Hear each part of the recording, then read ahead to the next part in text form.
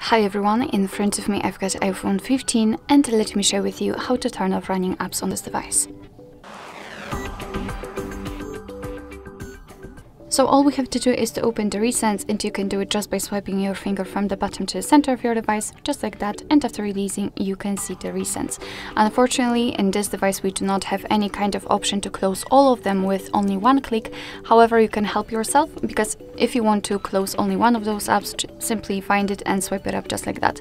But if you want to close 2 or 3, you can try to use 3 fingers, and thanks to this you can close more than one apps. However, as I said, we do not have any option which will allow us to turn off all of them with only one click, unfortunately.